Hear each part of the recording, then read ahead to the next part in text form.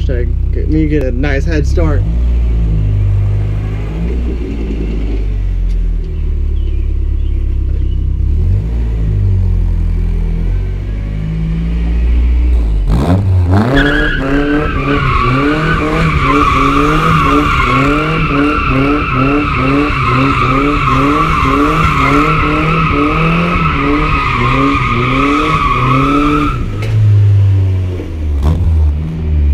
How you do it?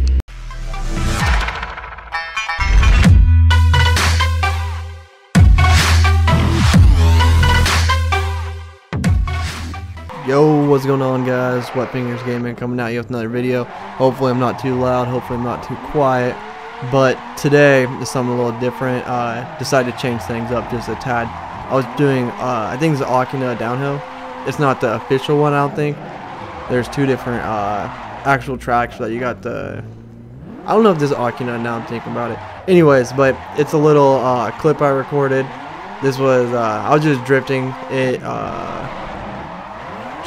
it for fun, just testing it out. I was about to say I'm trying to not say so I might say a lot and stutter and shit, but whatever.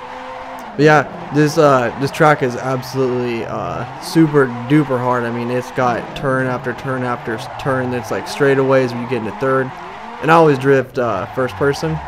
And what happens is stuff just sneaks up on you if you watch like the main screen. So I was gonna have the car, the third person view, be the main screen with the wheel on the bottom left, and there you go, I screwed up.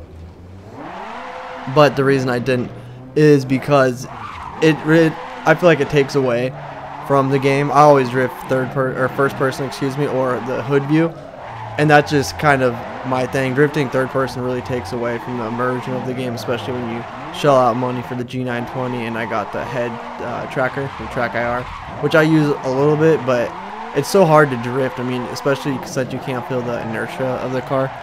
But anyways, as you can see, I'm trying to slay it right now. I just recorded this because this was my personal best run. The downhill is the hardest. I mean, if you can master the downhill, you can drift just about any track there is. There are some other like Touge tracks that are insane, where it's like the actual Japanese roads, and they're just so narrow, one-way traffic. I'll have to post a video of me trying to drift that.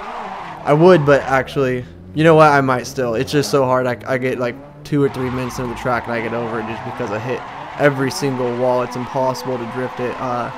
Yeah, that'd be something cool to do for like a community challenge. That's something I've been thinking about. Is I can't post as many videos as I wish. I can't even play the game as much as I want to.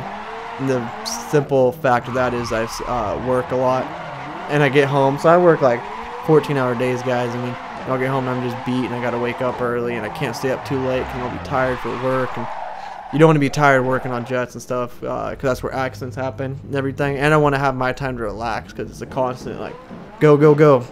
And right there I got stuck, as you can see. But like I'm saying, is the downhill is super hard.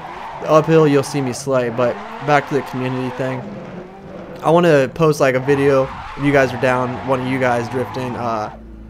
You know, not just like just random like posts, you know, like, here, I did really good on this track. I want to have it more as challenges, because I think that that definitely would be cool to look at you guys slaying the tracks, you know, getting sideways with some style, but have it be like narrowed down towards one thing. Like one could be like, let's see your Akina downhill run, but the one I want to start off with is Forest Park. Here, I'll show you in a second. Here's this uphill now, but Forest Park at the very end has that section where it's against the wall, and you got that guard, like the I guess it's called a guard, but you got the guard, right? And I want to see who can get the closest to that and hold it the longest, kind of like a drift challenge, if you will, which would be really, really cool to go through guys' clips and everything. I think it would bring a lot to the channel, tighten the community of the G920 club, you know, be something cool. I mean, I definitely would be super interested to see who's throwing down what, and you know, because I drift with people online that comment on my videos, and I'm like, oh yeah, these guys are pretty good. And I drift online, and you guys all crush it. I mean, no joke. I was drifting with Jared V, I think is the guy. That dude crushes it, man. I mean, I'm smiling right now. Dude's crazy. Like, I never would have thought that you guys would be so into it. I mean, it's insane to me. It's like I thought I was getting good, and it's like, no, I'm on the track to keep up, and I'm not on the track to start setting, like, not like records, but start setting the pace. I'm following the pace, if you will, and it's crazy to me. And but yeah, that's just something that I just want to see what you guys can throw down, see what boundaries you guys are pushing as far as style, you know, cleanliness. I mean, you guys hold, from who I've played with, you guys hold drifts and have really nice lines to follow. I really can't tandem with anyone. I could be a chase car, you know, and I do absolutely horrible. It's hard for me to follow lines because I was always under the assumption, oh, there's a little wipeout.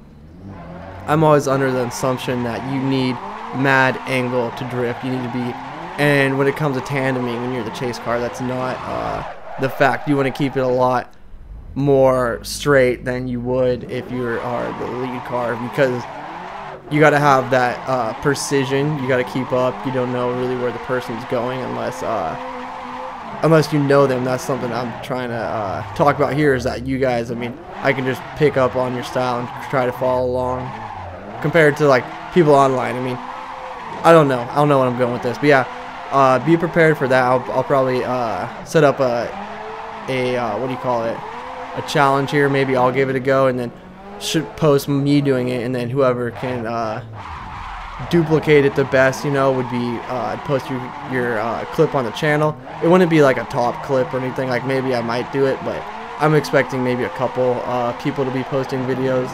You know, this isn't just Assetto Corsa. It's going to be Forza, you know, Horizon 2, Forza Motorsport 6, maybe even some Dirt Rally, R Factor, whatever you guys are playing. I mean, R Factor and Assetto Corsa are pretty close games, because a lot of people take the mods from R Factor and duplicate them in Assetto Corsa, which a lot of people get super frustrated about. But, you know, I don't know anything about that. It's not my business. I just play the damn track. And speaking of track, I'm going to try to post the Dank Drifts playground here. I don't know where to post it, though, in all honesty. I might make a Google Drive or figure out how you do that and post it to a Google Drive, because that is by far the best track, in my opinion. It is has a little bit of everything, especially hitting it with the uphill and downhill, both sections. I mean, it's kind of like a valley. You start going downhill, and then you start to go uphill about halfway through, and it just I don't know, just everything about that track is just super awesome.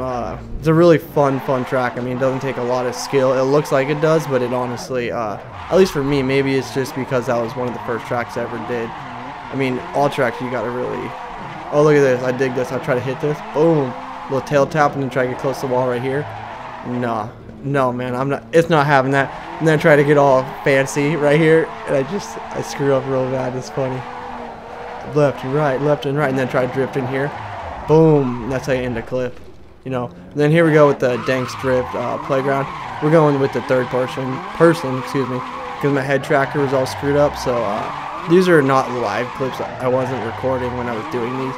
I just thought that these were clips that I wanted to look back on, and I captured it, and I've decided to make this video.